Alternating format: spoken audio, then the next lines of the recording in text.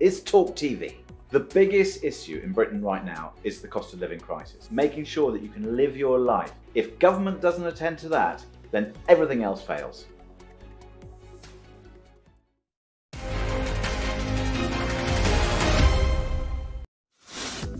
Into the final hour of this Drive Time Spectacular. In just a little while, I'll be talking to author Julia Boyd. She's written a book called A Village in the Third Reich. We will talk to her about that. Also, former soccer star professional footballer Scott Minto will be joining us to discuss tomorrow's FA Cup final, Chelsea versus Liverpool. As I say, please God, can they both lose? That's all I care about. But we'll find out who Scott fancies, former Chelsea player, of course. A lot of people think that because the inevitable choice of the majority is Liverpool, that Chelsea might just nick it. So here's to the London team, I suppose. Also, don't forget taking your calls. So 0344 499 1000. Get involved in the conversation, or if you're shy, you can text us to write talk at the beginning of your message and send it to 87222, or you can tweet us at Talk TV. Lots going on over here in Britain, of course, but as always, there's a lot going on across the pond in America. So let's go straight across there and talk to the White House correspondent for Real Political News, Professor John Christopher Buer. Good evening, John Christopher.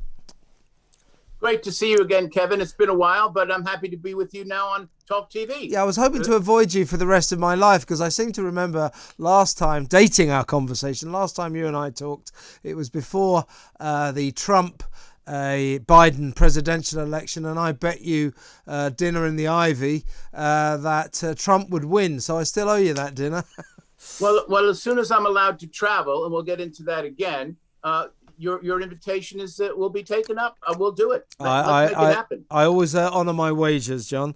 Let's talk about you being able to travel, because it feeds into the pandemic, the COVID crisis. The US, America, has reached a rather unpleasant milestone insofar as 1 million COVID-related deaths have now been recorded.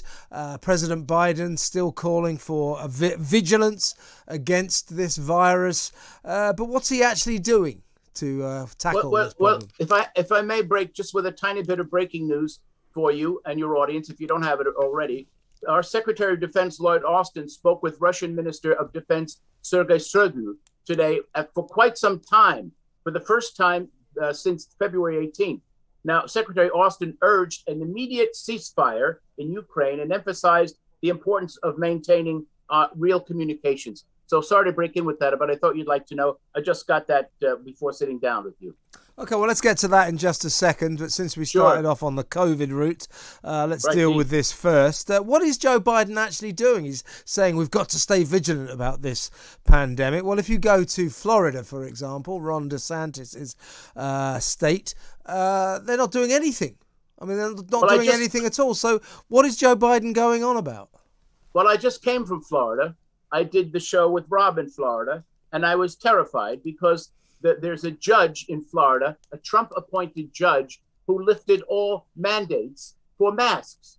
And I had a mask, my wife had a mask, and I was terrified because even here in Washington, but mostly Florida, people were maskless. And this is Ron DeSantis, who doesn't want vaccines, he doesn't want masks, and this is terrible. This is a real thorn in Joe Biden's side here. However, one thing, just to interrupt for a second. There's no actual hard medical proof that masks are any good at all in preventing the spread of the virus. I mean, you can come down on either side of the argument there, but to present it as a fact that masks stop the spread of the virus is not correct. You can't do that. Well, every doctor I've spoken to will say that it's not a fact. It's not a fact. It's a debate. Yes, it is. It's a debate. It's a debate. There are real facts. There's plenty of doctors will tell you they don't work. I like you, Kev, so I'm not going to fight it out with you. But you know what I'm saying? You can't say it's a fact when lots of doctors say it doesn't work. It's a debate. It's a debate. What are these doctors? You take. Well, they say they don't work. It's not true. Well, no. You can't say that, John. You can't say it's not true.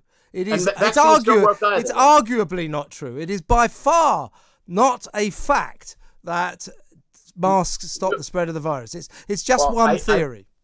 I'm not going to argue with you. You've been nice enough to have me on your show, and we'll just leave it at that. All right, then. Well, what is Joe Biden doing, though, generally? Because federally, there's not much he can do, is there? Well, he's pushed the vaccines. He's gotten them out there. We've eliminated enormous contagion with this virus, and he's out front on it. And it's really difficult because everything in this country, just like the UK, needs to get money, and they needs to be appropriated to do more vaccines and get more vaccines out there. And there's the new variant coming up, which is making it even more difficult. Well, you don't know and that. He's going you don't to know that. And the Republicans are blocking. You don't know there's a new variant coming up. Sure there is. No, it's a South African one, yeah? But every day and every way, someone will say there's a new variant coming along. You can't predicate all politics on the fact we're all going to die tomorrow from a mysterious variant that we don't know anything about. All right. So I'm not here to convince you. I'm here to tell you what I know. Vaccines work. Masks work. Joe Biden is doing. No. You choose to side on that side of the argument. This is not proven. There are no sides of facts. Facts are facts, not facts that you might like to hear. But the fact is that masks work, vaccines work, and there are some governors in this country Well, vaccines prevent hospitalization and they prevent deaths. That I accept. I don't accept as a matter of fact that masks work. I've been on a plane. You cannot say masks work as a matter of fact. I'm not going to yell. It's a debate. It's not a fact. You come down on one side of the argument. I can come down. You can't choose your own facts in a debate. Well, yeah, you can. And masks are not. It's not a fact that they stop the spread of the virus. It is just a theory that people hope that they do. It hasn't been proved. It just hasn't been proved. I'll get you 9 epidemiologists. Yeah, you can get me. Yeah, and I'll get you 9 who say something. You just don't want to believe it. I'll say something. Well, yeah, but you don't want to believe my side. I'm a lover, not a fighter. You've heard the song, Paul McCartney and Michael Jackson. Yeah. Okay, let's move on. I think we. I'd love to. No, you were talking about Ukraine earlier. I mean, I to be honest with you, Russia and Ukraine and America are all saying, "Oh, let's talk." We can take that with a pinch of salt. Won't make any difference, will it? But what does worry me, or what I think is interesting, is it looks as if Finland might be just about to join NATO. That will enrage Putin, won't it? Does this worry you? Yes, I love the fact that it's a real a real Friday, 13th for Putin. Happy Friday the 13th, Vladimir. Not only are the Finns, who are vicious fighters, incredible fighters, on your border of 800 miles, but the Swedes are going to take you on as well. Now, here's a guy who wanted to demolish NATO, and he had his support with Donald Trump, get rid of NATO, and now countries are coming in who weren't even considered being in NATO, like strong forces of Finland and Sweden, and God bless them. Vladimir, happy Friday the 13th. Yes, unlucky for some, particularly Vladimir Putin today. But does it worry you, John, that... I mean, I'm all for the total right of Sweden or Finland to join NATO if they want to, and if NATO so choose to let them join. Same goes for Ukraine. Actually, these are free choices by independent nations. But however, the more nations say this, the more we get this situation in Scandinavia, the more Vladimir Putin is likely to get angry. Does an escalation in this conflict worry you? Well, actually, when he gets angry, my heart bleeds borscht for him. I could care less what Vladimir is thinking or doing. And the chap's not looking very well these days. We've heard a lot of rumors, and I won't go down that road. But who does he think he is? Thinking that Ukraine, he's going to liberate Ukraine because they're Nazis? The head of Ukraine, Zelensky, he's a Jew. I mean, this is a Shoah time, not calling him a Nazi. I mean, this is criminal, and it's cruel, and it's cruel to all those people who suffered not only under the Nazis but then under Stalin. It's very emotional. I know many of my friends some in fact were injured, wounded, and killed in reporting the news, and we take our hats off to them, as our president has, and I know your prime minister has. Indeed. But as I say, I agree with you. I mean, we can tell Vladimir Putin where to get off. Who does he think he is? But he does he does have nuclear weapons. He keeps threatening to use them. Is it not a source of concern that he may unleash some of his military power? He's been using the nuclear threat, nuclear blackmail, the nuclear saber from the beginning.